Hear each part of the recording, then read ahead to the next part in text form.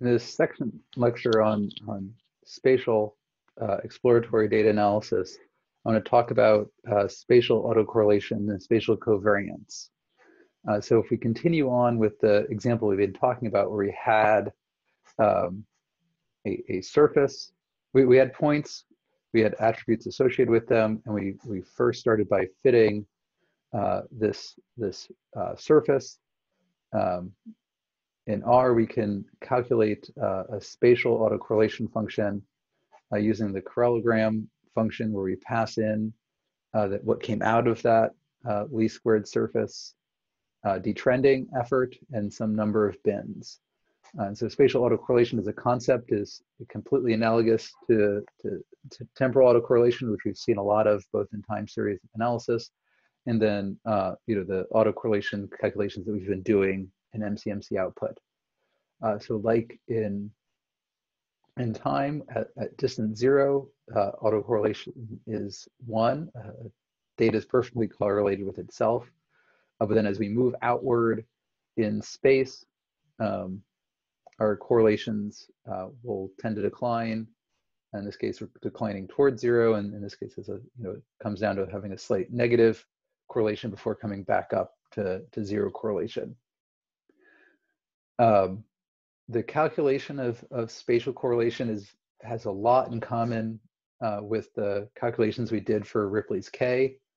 So you're going to loop over every point, and then for every point you're going to calculate at different distance bins the correlation between the attribute of that point and the attribute of the points within these kind of donut rings.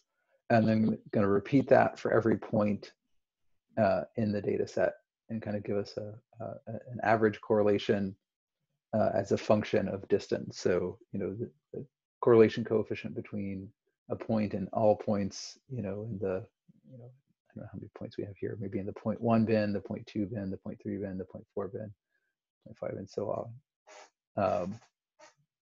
Yeah. And so that's the concept of spatial autocorrelation is the same as temporal autocorrelation, and there's this handy R function, and other functions exist in other languages and other R packages that can do this calculation as well. As with Ripley's K, the standard method for estimating an interval estimate is going to be using some sort of non-parametric bootstrap, where we're just very often keeping the spatial locations, but bootstrapping the attributes associated with it. So we randomly perturb and resample the attributes associated with those points. So here is a non-parametric bootstrap interval estimate for the null model for that map we looked at before. So we see that even in the null model, data is perfectly correlated with itself at lag 0, but then the mean correlation drops to 0 instantly in the null model, but with some variability around it because there's correlations are going to occur by chance. So in this case, we can see there's significant positive autocorrelation in the data up to a distance about 4, and then significant negative autocorrelation in this data, from about 5 to 8. So it's positively autocorrelated at one scale and negatively autocorrelated at another scale.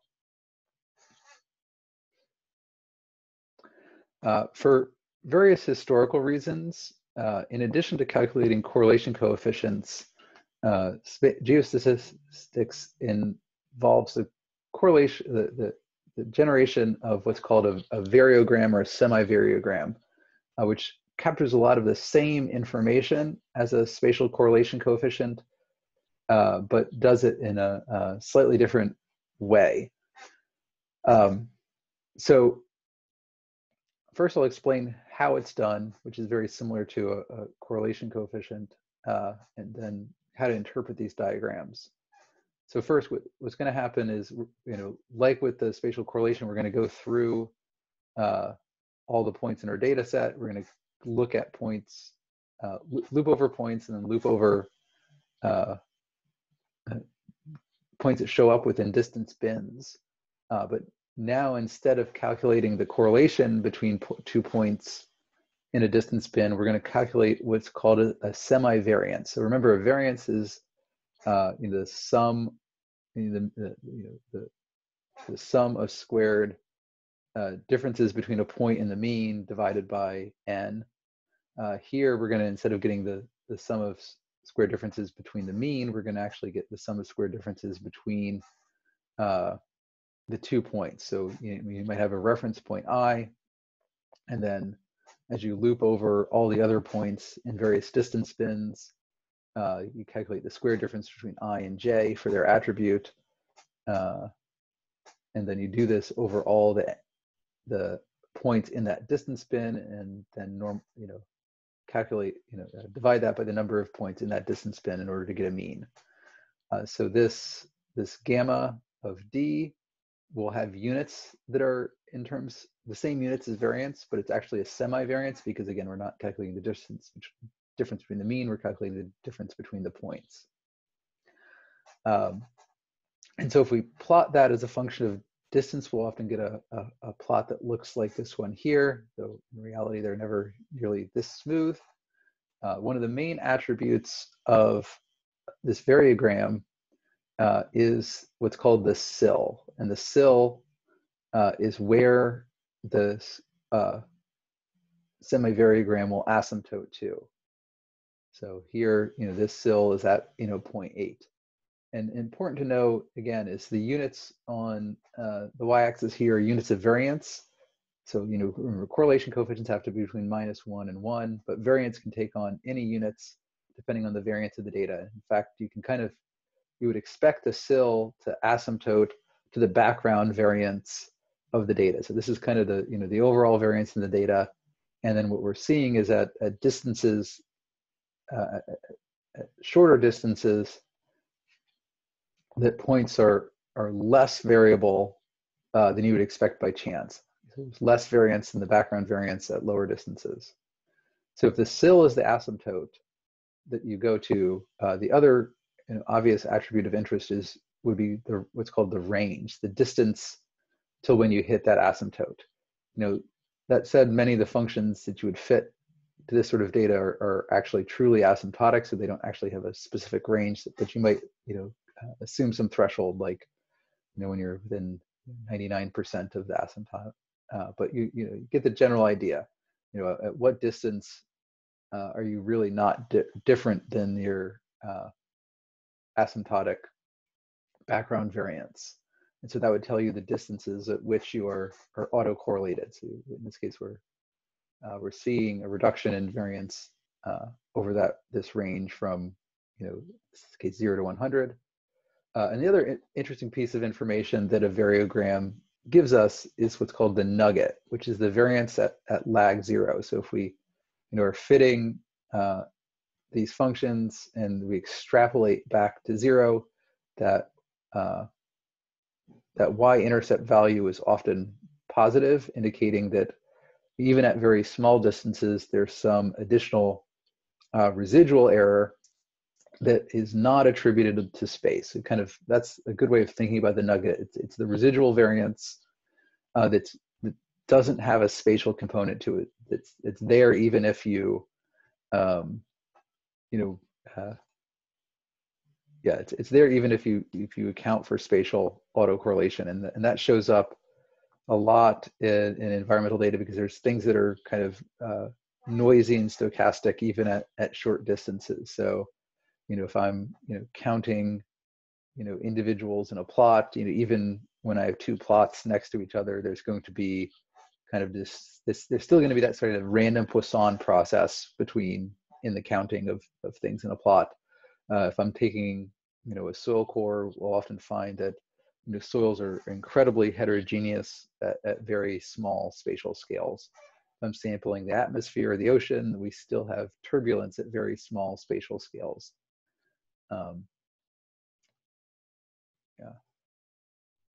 So this is an example of calculating a variogram, I can do this again within the R spatial package, passing similar to the spatial parallelogram, the spatial variogram. I'm passing in the surface, the object that comes out of fitting the trend surface, which obviously has the residuals within it, and the number of bins, and function is just called variogram, and it generates these x and y coordinates of the distance bins on the x and the semi-variances on the y. In this case, we see that the semi-variance asymptotes to a value around 12. We see that it hits that asymptote at about 5, so that's kind of the range in this data. And in this particular example, the nugget is very small. So in this case, the nugget is basically 0. At 0 distance, there's really no additional variance that's attributed to non-spatial processes. And we kind of see this rise up and this asymptote over.